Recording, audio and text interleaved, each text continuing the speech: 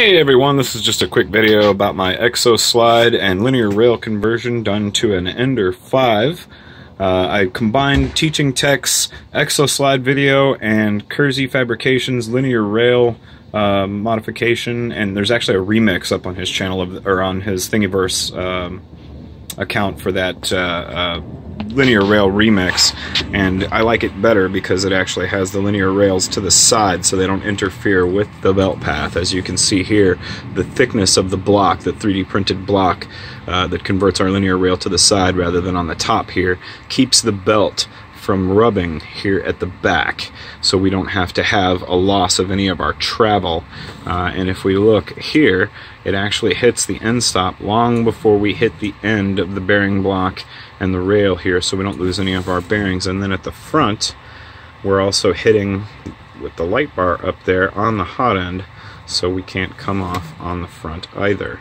And then on the inside here, we have our exoslide carriage, and we just mounted the plate from exoslide for the belt right there, and then we used the piece for the hot end and then just a longer screw right here, and that way we still have enough room for our belt to be attached on both sides.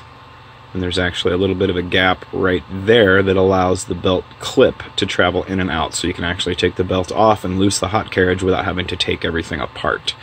But yeah, very solid. There's almost no travel in this head whatsoever. Pretty much all of the rocking and travel that was noted in Teaching Tech's video when you do the complete exoslide system is pretty much gone here, and you can see that I'm putting pretty good amount of force. I mean, I'm white knuckling this thing trying to get it to move side to side, and we have pretty much no travel there. I mean, there might be 0.2 millimeters of travel, but you're having to exert so much force to get that the 3D printer itself will never exert that amount of force just through normal operation. But yeah, very good videos from both Teaching Tech and Kersey Fabrications on getting this set up. Absolutely fantastic results. So far, everything I have printed has turned out just beautiful. I'll grab a print for you so you can see kind of what I'm talking about here. A little bit of stringing on that part, but other than that, I mean, it's perfect. Absolutely dimensionally perfect.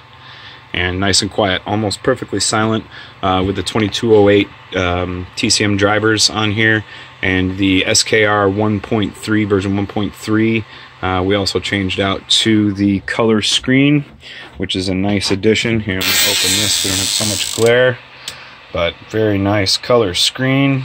Sorry about the angle I have to hit there to get it to where you can see that. And you might also notice that we remoted the jumper, the 24-volt, 5-volt jumper, with just some simple wires, and we converted out our side plate there so that we can get to everything as far as the USB, our SD, and we can also change that jumper. And then, as you can see on my cabinet, I put some nice lights in there. But yeah, that's our exoslide and linear rails conversion. Thanks for watching.